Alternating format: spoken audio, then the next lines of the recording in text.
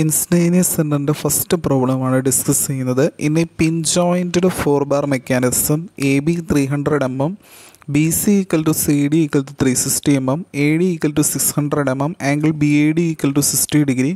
The crank AB rotate uniform velocity 100 rpm. Locate all instantaneous center. Find angular velocity of link BC. നമുക്കൊരു 4 bar mechanism തന്നിട്ടുണ്ട്. ആ 4 bar മെക്കാനിസത്തിനെ instantaneous centre എല്ലാം locate ചെയ്യണം. അതുപോലെ തന്നെ link B സിയുടെ velocity കണ്ടുപിടിക്കണം. കൂടാതെ എല്ലാത്തിൻ്റെയും ലെങ്ത്തുകൾ തന്നിട്ടുണ്ട്. എ ബി റൊട്ടേറ്റ് ചെയ്യുന്ന RPM തന്നിട്ടുണ്ട്. ഇതാണ് ആദ്യത്തെ problem. Good morning to all. നമുക്ക് തന്നിരിക്കുന്ന ഈ പിൻ ജോയിൻറ്റ് 4 bar മെക്കാനിസത്തിൻ്റെ പ്രോബ്ലത്തിൽ നമുക്ക് ABCD എന്ന് പറയുന്നൊരു 4 bar മെക്കാനിസമാണ് തന്നിരിക്കുന്നത്. ഇവിടെ AB-യുടെ ലെങ്ത്തും BC-യുടെ ലെങ്ത്തും AD-യുടെ ലെങ്ത്തും CD-യുടെ ലെങ്ത്തും MM-ൽ തന്നിട്ടുണ്ട്. ഇനി ആംഗിൾ DAB എന്ന് പറയുന്നത് 60 ഡിഗ്രി ആണെന്നും നമുക്കറിയാം. അതുപോലെ തന്നെ AB എന്ന് പറയുന്ന ഈ ക്രാങ്ക് റൊട്ടേറ്റ് ചെയ്യുന്നത് 100 rpm-ലാണെന്ന് തന്നിട്ടുണ്ട്. ഇതാണ് ഫിക്സ്ഡ് ലിങ്ക്, ഇത് ക്രാങ്ക്, ഇത് കണക്റ്റിംഗ് റോഡ്. ഓക്കെ, DC ആണ് ഔട്ട്പുട്ട് ലിങ്ക്. അപ്പോൾ നമ്മുടെ ക്വസ്റ്റ്യൻ ഇത്രേ ഉള്ളൂ. ചോദിച്ചിരിക്കുന്നത് ഇതിൻ്റെ ഇൻസ്റ്റന്റേനിയസ് സെൻറ്റർ ലൊക്കേറ്റ് ചെയ്യുക, കൂടാതെ BC എന്ന് പറയുന്ന ലിങ്കിൻ്റെ വെലോസിറ്റിയും കണ്ടുപിടിക്കുക എന്നുള്ളതാണ്, ആംഗുലർ വെലോസിറ്റിയും കണ്ടുപിടിക്കുക എന്നുള്ളതാണ് ക്വസ്റ്റ്യൻ. അപ്പോൾ നമുക്കിവിടെ നോക്കുക, AB-യുടെ സ്പീഡ് തന്നിട്ടുണ്ട്. അപ്പോൾ നമുക്ക് ആദ്യം അതിൻ്റെ ആംഗുലർ വെലോസിറ്റി കാണാം. Omega AB is equal to എന്താണ് 2πmAB/60. നമുക്ക് NAB തന്നിട്ടുണ്ട്. അപ്പോൾ 2π × 100/60.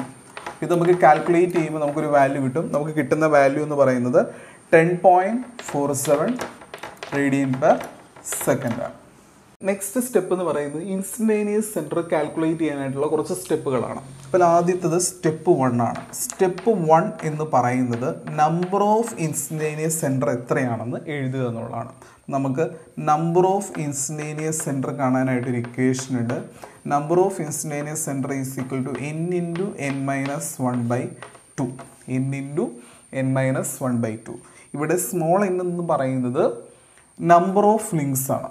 ഓക്കെ, നമ്പർ ഓഫ് ലിങ്ക്സ് ഇവിടെ എത്ര ലിങ്ക് ഉണ്ട്? 1 2 3 4 ലിങ്കാണ് 4 bar മെക്കാനിസം എന്നുള്ളത്. അപ്പോൾ നമുക്ക് എങ്ങനെ എഴുതാം? Capital number of instantaneous centre capital N is equal to 4 × 4 - 1/2. അപ്പോൾ നമുക്ക് 6 എന്ന് കിട്ടും. 6 നമ്പർ ഓഫ് ഇൻസ്റ്റന്റേനിയസ് സെൻറ്റർ ഇതിലുണ്ടെന്ന് നമുക്ക് കിട്ടും. വേറെ small n is equal to 4, കാരണം നമ്പർ ഓഫ് ലിങ്ക്സ് 4 ആണ്. This is A first step. Instantaneous centre number of instantaneous centre calculate. Next step എന്ന് പറയുന്നത് സ്റ്റെപ്പ് 2 ആണ്. സ്റ്റെപ്പ് 2 എന്ന് പറയുന്നത് ഒരു circle diagram വരയ്ക്കലാണ്. Circle diagram.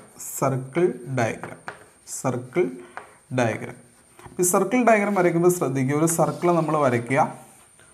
Then എത്ര ലിങ്ക് ഉണ്ടെന്ന് നോക്കുക. 1 2 3 4. അപ്പോൾ 4 എഡ്ജ് സർക്കിളിൻ്റെ ഉള്ളിൽ കൊള്ളാൻ പറ്റുന്ന ഒരു റെക്റ്റാങ്കിൾ വരയ്ക്കുകയാണ്. നോക്കുക, ഇതിന് 1 2 3 4. ദെൻ 1ഉം 3ഉം ഡോട്ടർ ലൈൻ വെച്ച് ജോയിൻ ചെയ്യുക, 2ഉം 4ഉം ഡോട്ടർ ലൈൻ വെച്ച് ജോയിൻ ചെയ്യുക. ഇതാണ് സെക്കൻഡ് സ്റ്റെപ്പ്, സർക്കിൾ ഡയഗ്രാം വരയ്ക്കുക. Then step 3. സ്റ്റെപ്പ് 3 എന്ന് പറയുന്ന ഒരു ടേബിളാണ്. ഒരു ടേബിൾ നമ്മൾ കൺസ്ട്രക്ട് ചെയ്യുകയാണ്. ഈ ടേബിളിൻ്റെ ആദ്യത്തെ കോളം എന്ന് പറയുന്നത് 2 റോയാണ് നമ്മൾ വരയ്ക്കുന്നത്. ഫസ്റ്റ് റോ എന്ന് പറയുന്നത് ലിങ്കാണ്. ഓക്കെ, എത്ര ലിങ്ക് ഉണ്ട്? 1 2 3 4 4 ലിങ്ക്സ് ഉണ്ട്. അപ്പോൾ ഫസ്റ്റ് റോയിൽ 4 ലിങ്ക് എഴുതി. സെക്കൻഡ് റോ എന്ന് പറയുന്നത് നമ്പർ ഓഫ് ഇൻസ്റ്റന്റേനിയസ് സെൻറ്റർ. ഏതൊക്കെയാണ് ഇൻസ്റ്റന്റേനിയസ് സെൻറ്റർ എന്നുള്ളത് ഇത് കണ്ടുപിടിക്കുന്നത് വളരെ എളുപ്പമാണ്. ശ്രദ്ധിച്ചോളുക. ഈ 1 എന്ന് പറയുന്ന ലിങ്ക്, അതായത് ഇതാണല്ലോ 1 എന്ന് പറയുന്ന ലിങ്കുമായിട്ട് ജോയിൻ വരുന്നത് ഏതൊക്കെയാണെന്ന് നോക്കാം. 1 2 ഉണ്ട്, 1 3 ഉണ്ട്, 1 4 ഉണ്ട്. അതായത് 1 എന്ന് പറയുന്ന ഈ പോയിന്റുമായിട്ട് കമ്പൈൻഡ് ആയിട്ട് വരുന്ന ഇൻസ്റ്റന്റേനിയസ് സെൻറ്റർ 1 2 1 3 1 4. അപ്പോൾ നമ്മൾ അതുപോലെ തന്നെ എഴുതുവാണ് 1 2 1 3 1 4. ഓക്കെ, ഇനി 2 എന്ന് പറയുന്ന പോയിന്റ് എടുക്കുക. 2 ആയിട്ട് കമ്പൈൻഡ് ആയിട്ട് വരുന്നത് നോക്കുക. 2 1 2 4 2 3. ഇവിടെ 2 1 എഴുതണ്ട, കാരണം 1 2 തന്നെയാണ് 2 1. 1 2 എഴുതിയതാണ്. പിന്നെ ഏതൊക്കെയാണുള്ളത്? 2 3ഉം 2 4ഉം. നമ്മൾ 2 3ഉം 2 4ഉം എഴുതി. ഇനി 3 എന്ന് പറയുന്ന പോയിന്റുമായിട്ട് വരുന്നത് ഏതൊക്കെയാണ്? 3-2 ഉണ്ട്, 3-1 ഉണ്ട്, 3-4 ഉണ്ട്. ഇതിൽ 3-2ഉം 3-1ഉം എഴുതണ്ട, കാരണം നമ്മൾ ഏതാണ് 2-3യും 1-3യും എഴുതിയതാണ്. പിന്നെ ഏതാ ബാക്കിയുള്ളത്? 3-4 എഴുതുക. ഇനി 4 എന്ന് പറയുന്ന പോയിന്റുമായിട്ട് വരുന്നത് ഏതൊക്കെയാണ്? 4-1 ഉണ്ട്, 4-2 ഉണ്ട്, 4-3 ഉണ്ട്. 4-1 1-4 ഇവിടെ എഴുതിയതാണ്, 4-2ൽ 2-4 ഇവിടെ എഴുതിയതാണ്, 4-3ൽ എത്രയാണ്? 3-4 ഇവിടെ എഴുതിയതാണ്. അതുകൊണ്ട് ഇവിടെ പ്രത്യേകിച്ച് ഒന്നും എഴുതണ്ട. ഇനി നമ്മൾ എണ്ണി നോക്കുക എത്ര ഇൻസ്റ്റന്റേനിയസ് സെൻറ്റർ ഉണ്ടെന്ന് നോക്കുക. 1 2 3 4 5 6 6 ഇൻസ്റ്റന്റേനിയസ് സെൻറ്റർ നമുക്ക് കിട്ടി. I12, I13, I14, I23, I24, I34. Next step എന്ന് പറയുന്നത് സ്റ്റെപ്പ് 4 ആണ്.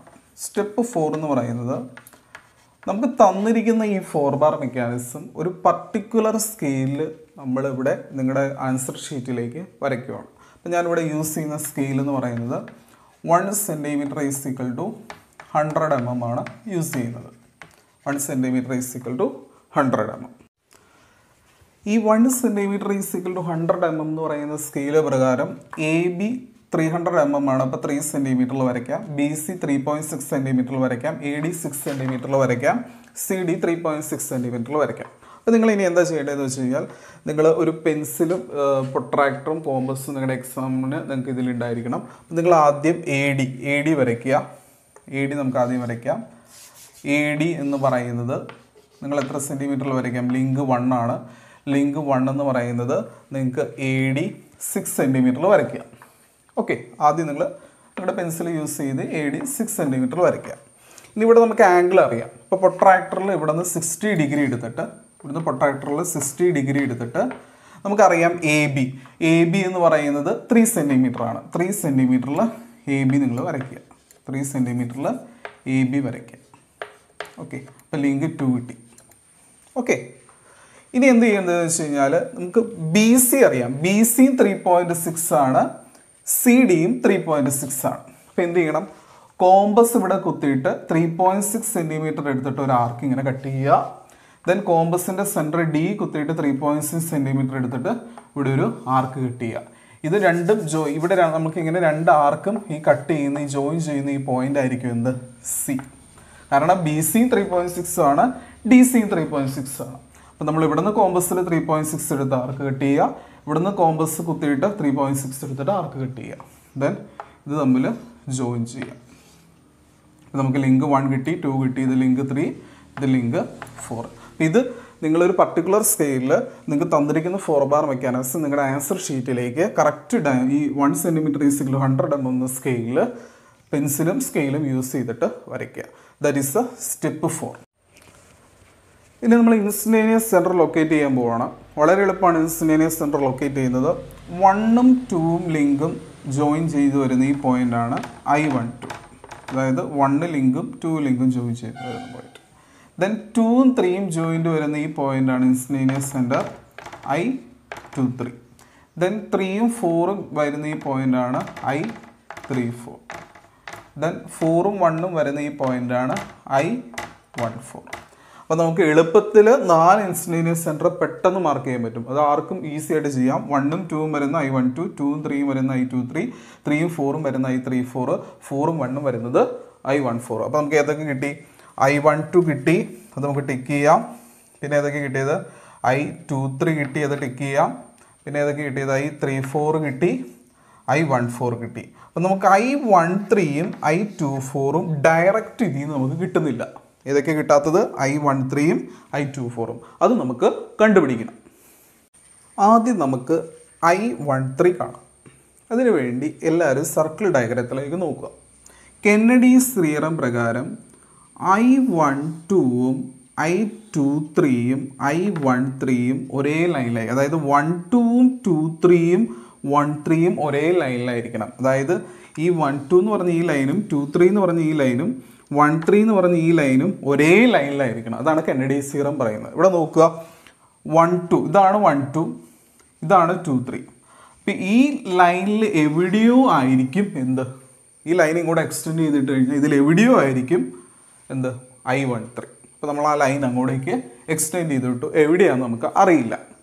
ഇനി അടുത്ത ട്രയാങ്കിൾ എടുക്കുക. 1 4 നോക്കുക, 1 4 4 3 1 3 ഒരേ ലൈനിലായിരിക്കും. അതായത് ഈ ട്രയാങ്കിൾ എടുക്കുമ്പോൾ 1 4 4 3 1 3 ഒരേ ലൈനിലായിരിക്കും. അപ്പോൾ നമ്മൾ നോക്കുക, 1 4 നമുക്കറിയാം, 3 4 അറിയാം. അപ്പോൾ ഈ ലൈനിൽ എവിടെയോ ആയിരിക്കും എന്ത്, I13. അപ്പോൾ നമ്മൾ എന്ത് ചെയ്യുന്നു, ഈ ലൈനും ഇങ്ങോട്ടേക്ക് എക്സ്റ്റെൻഡ് ചെയ്യുന്നു. ഇത് രണ്ടും കൂട്ടിമുട്ടുന്ന പോയിന്റാണ് I13. ഓക്കെ, അപ്പോൾ ശ്രദ്ധിക്കുക, ആദ്യം 1 2 2 3 1 3 ഒരേ ലൈനിലായിരിക്കണം. അതുകൊണ്ട് നമ്മൾ ഈ 1 2ൻ്റെയും 2 3യുടെയും ലൈൻ എക്സ്റ്റെൻഡ് ചെയ്തു. ആ ലൈനിൽ എവിടെയാണ് I13. ദെൻ 1 4 4 3 1 3 ഒരേ ലൈനിലായിരിക്കണം. അതുകൊണ്ട് 1 4ൻ്റെയും 3 4ൻ്റെയും ലൈൻ എക്സ്റ്റെൻഡ് ചെയ്തു. ആ ലൈനിൽ എവിടെയോ ആയിരിക്കും I13. അപ്പോൾ രണ്ട് ലൈനും കൂട്ടിമുട്ടി, ആ പോയിന്റാണ് I13. അപ്പോൾ നമുക്ക് I13 കിട്ടി.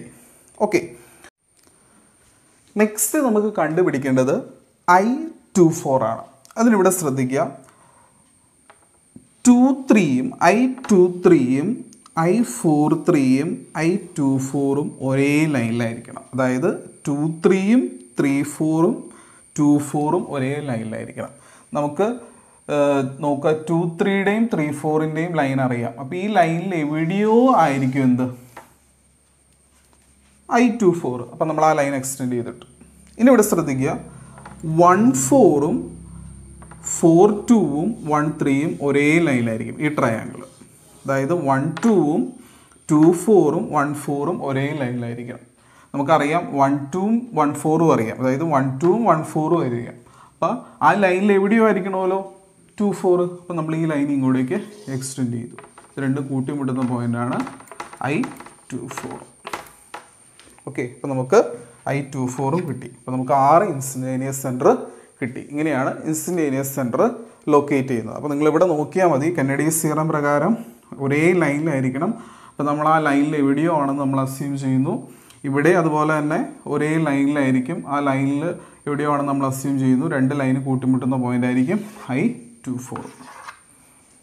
ഓക്കെ, ഇനി നമുക്ക് ഒമേഗ BC കണ്ടുപിടിക്കണം. അതിനു വേണ്ടി നമ്മൾ ചെയ്യുന്നത് എന്താണെന്ന് വെച്ച് കഴിഞ്ഞാൽ, നമ്മൾ ആദ്യം velocity of the point B കാണുവാണ്. B എന്ന് പറയുന്ന പോയിന്റിൻ്റെ വെലോസിറ്റി കാണുവാണ്. അപ്പോൾ B എന്ന് പറയുന്ന പോയിന്റ് ലിങ്ക് 2ലെ ഒരു പോയിന്റ് ആയിട്ട് നമ്മൾ അസ്യൂം ചെയ്യുകയാണ്. Assume B is point of link 2. Point of link 2. Link 2ലൊരു പോയിൻ്റായിട്ട് B assume ചെയ്യുകയാണ്. അപ്പോൾ velocity of the point B എന്ന് പറയുന്നത് link 2ൻ്റെ angular velocity into link 2ൻ്റെ angular velocity into, ഇനി ഇത് കറങ്ങുന്ന എങ്ങനെ നോക്കുക, ഈ A സെൻറ്ററാക്കി വെച്ചുകൊണ്ടാണ് ഈ ലിങ്ക് B, അതായത് ലിങ്ക് 2 കറങ്ങുന്നത്. ഇങ്ങനെയാണ് കറങ്ങുന്നത്, A സെൻറ്ററാക്കി വെച്ചുകൊണ്ട്. അപ്പോൾ ഈ A മുതൽ B വരെയുള്ള ഡിസ്റ്റൻസ്, അതായത് I12 മുതൽ I23 വരെയുള്ള distance from I12 to I23. Okay, അപ്പം ഇങ്ങനെയാണ് നമുക്ക് VB കാണുന്നത്. അപ്പോൾ VB ഈസ് ഈക്വൽ ടു നമ്മൾ എന്താ അസ്യൂം ചെയ്യുന്നത്, B is A point of link 2. അപ്പോൾ അതിൻ്റെ ആംഗുലാർ വെലോസിറ്റി ഇൻറ്റു, ഇനി ശ്രദ്ധിക്കുക, ഈ പോയിന്റ് B ലിങ്ക് 2 കറങ്ങുന്നത് A സെൻറ്ററാക്കി വെച്ചുകൊണ്ട് ഇങ്ങനെയാണ്. അപ്പോൾ A മുതൽ B വരെയുള്ള ഡിസ്റ്റൻസ്, അതായത് I12 മുതൽ I23 വരെയുള്ള ഡിസ്റ്റൻസ്. നെക്സ്റ്റ് നമ്മൾ അസ്യൂം ചെയ്യുന്നത് B is A point of link 3. ഈ B എന്ന് പറയുന്നത് ലിങ്ക് 3ൽ ഒരു പോയിന്റ് ആയിട്ട് അസ്യൂം ചെയ്യണം. ആദ്യം നമ്മൾ അസ്യൂം ചെയ്തത് ലിങ്ക് 2ലെ പോയിന്റ് ആയിട്ട് അസ്യൂം ചെയ്യുന്നത്, ഇപ്പോൾ അസ്യൂം ചെയ്യുന്നത് ലിങ്ക് 3ൽ ഒരു പോയിന്റ് ആയിട്ട് B അസ്യൂം ചെയ്യുകയാണ്. അപ്പോൾ എങ്ങനെ എഴുതാം, VB ഈസ് ഈക്വൽ ടു അതിൻ്റെ ലിങ്ക് 3യുടെ ആംഗുലാർ വെലോസിറ്റി ഇൻറ്റു, ഇനി ശ്രദ്ധിക്കുക, ഈ ലിങ്ക് 3 റൊട്ടേറ്റ് ചെയ്യുന്നത് ഈ I13 സെൻറ്ററാക്കി വെച്ചുകൊണ്ടാണ്, ഈ ഇൻസ്റ്റന്റേനിയസ് സെൻറ്ററാക്കി വെച്ചുകൊണ്ടാണ് ഈ ലിങ്ക് B എന്ന് പറയുന്ന പോയിന്റ് ഇങ്ങനെ ലിങ്ക് 3ൽ റൊട്ടേറ്റ് ചെയ്യുന്നത്, ഇങ്ങനെ കറങ്ങുന്നത്. ഓക്കെ, അതുകൊണ്ട് എന്താണ്, I13 മുതൽ എവിടം വരെയുള്ള ഡിസ്റ്റൻസ്, B വരെയുള്ള ഡിസ്റ്റൻസ്, I23 വരെയുള്ള ഡിസ്റ്റൻസ്. എപ്പോഴും നമ്മൾ ആ പോയിന്റ് വരെയുള്ള ഡിസ്റ്റൻസ് എടുക്കുന്നത്.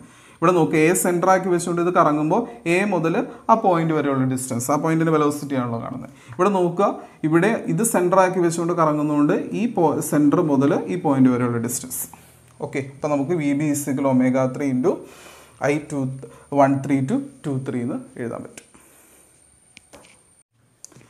ഇവിടെ നോക്കുക, ഇതിൻ്റെ LHS സെയിം ആണ്. അപ്പോൾ നമുക്ക് എന്ത് ചെയ്യാം, RHS ഇക്വേറ്റ് ചെയ്യാം. RHS ഇക്വേറ്റ് ചെയ്യുമ്പോൾ നമുക്ക് ഇതിന് ഇക്വേഷൻ 1 എന്ന് കൊടുക്കാം, ഇതിന് ഇക്വേഷൻ 2 എന്ന് കൊടുക്കാം.